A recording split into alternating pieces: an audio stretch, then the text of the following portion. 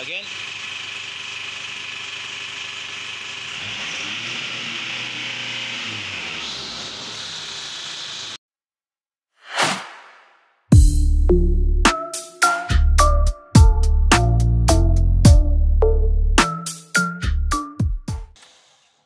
Yeah, what up? So we got a good one here, right?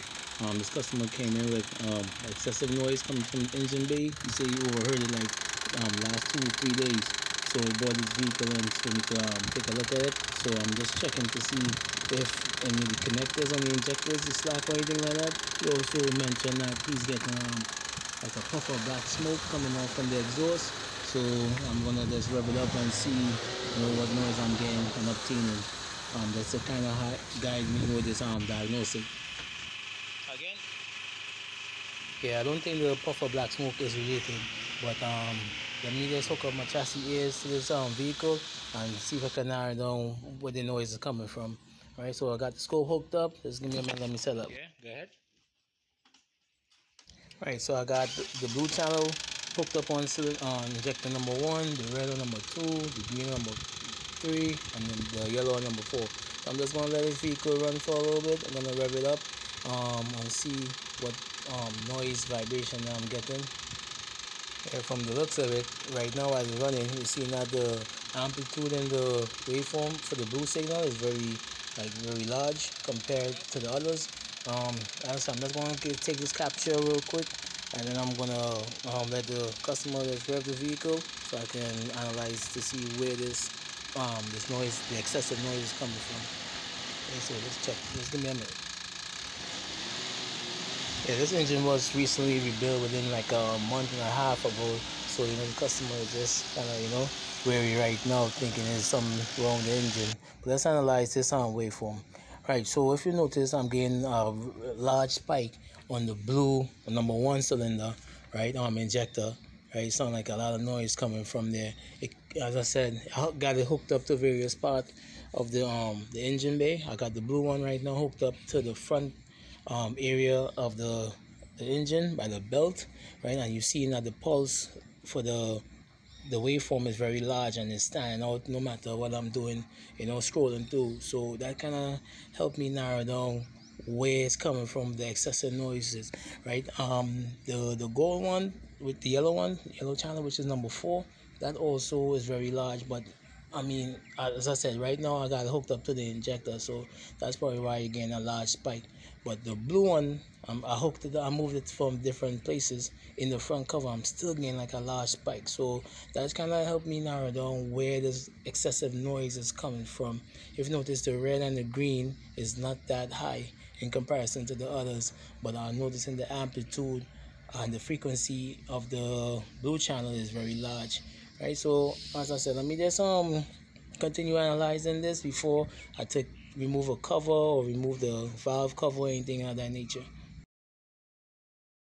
Yeah, so I just got the okay from the customer to go into the front cover, and this was found basically a damaged timing tensioner, right? This was recently purchased like a month and a half ago, as I said, right? And as you can see, I'm moving this with my finger, right, while I'm holding the camera, effortless. So that's not how it's supposed to be, right? So I'm gonna double check my timing also to make sure it's on point before I go back up with this engine. Approximately 10 hours later. What we're gonna do here is replace this tensioner, timing belt tensioner on this Ford PT50. Right, this is the idle pulley. This is the new tensioner that came out of this box here. Right, this was the old one. What happened was, this was we installed this like a month and a half ago, and customer was complaining about hearing noise. We took off the tensioner. We saw that the tensioner was damaged, and looked like the spring was cracked also, right? So what can I say? Right, so we're gonna go and replace this on this engine. Right, this is the timing belt. Just take this off. Right, this is a new timing belt that we had installed, as I said, about a month ago. Right, so I'm gonna just check for my timing, make sure my timing is on. Right, you see how it's lining up there. And let's look at the bottom.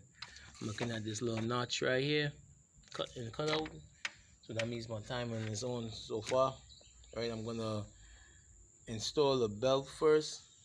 and then the tensioner, and then I'm gonna put on the idle pulley. So just give me a minute and I'll hook everything up and then I'll start back to record.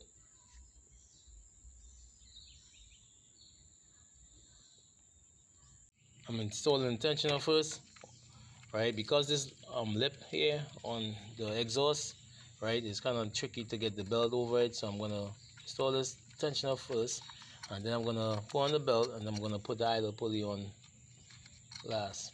So let me just run this up real quick. So just place the tensioner here. I didn't lock the 10 bolt. I just put it in the up, like in a retract position, so I can slip on the belt upon the idle pulley. Then I will just swing that down and make sure my timing marks is on point. Here it is, right? If it isn't, you just use a 19mm. Just rotate it a little bit, right? And well, my crankshaft is lined up down there on this notch here. So as I said, let me just hook it up. It's kind of difficult to do with one hand. So making sure that my timing marks is on point.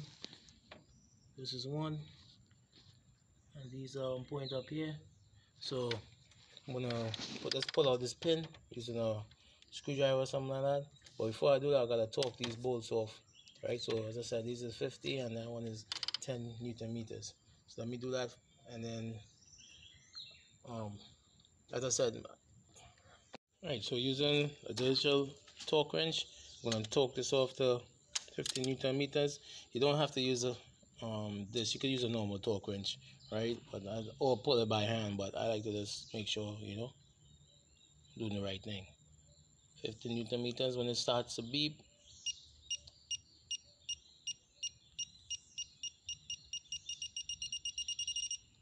right? So that's 50 there. Do this one. So right. So the links for this torque wrench is in the description. So make sure and smash that link. Right. I'm going to set this to 10 Newton meters. So you can torque that one off before I pull the pin.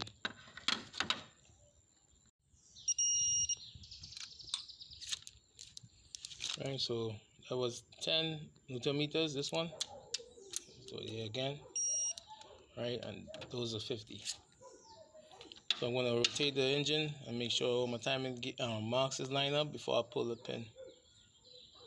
Well, matter of fact, snap, I gotta pull the pin first and then make sure my timing line up. My fault.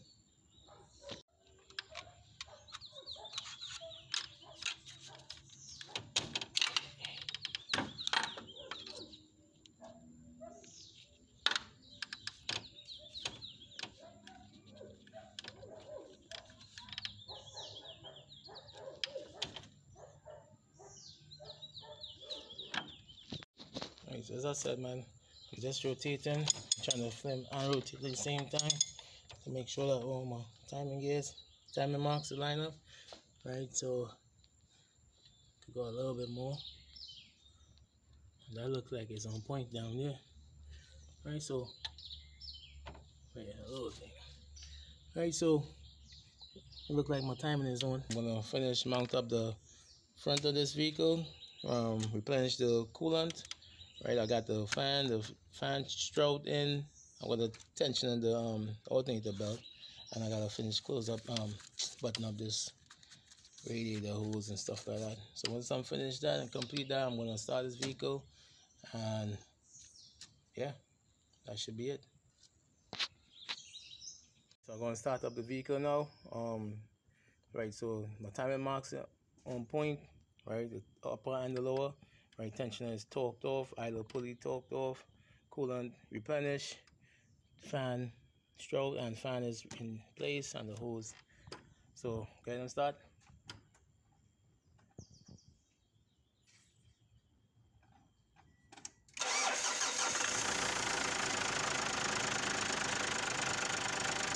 That's much better. So basically what we had here was faulty idle tensioner, tensioner, timing belt. Yeah, for that fix. Okay, so if you like what you saw, smash our link, share, like, comment. Sam, I appreciate all the help, support. The links for the tool that I use is always in the description, so you can just take a look at it. That will help the channel a lot. Yeah, and basically just sum it up as a fix. Alright, so thanks for watching. Until next time.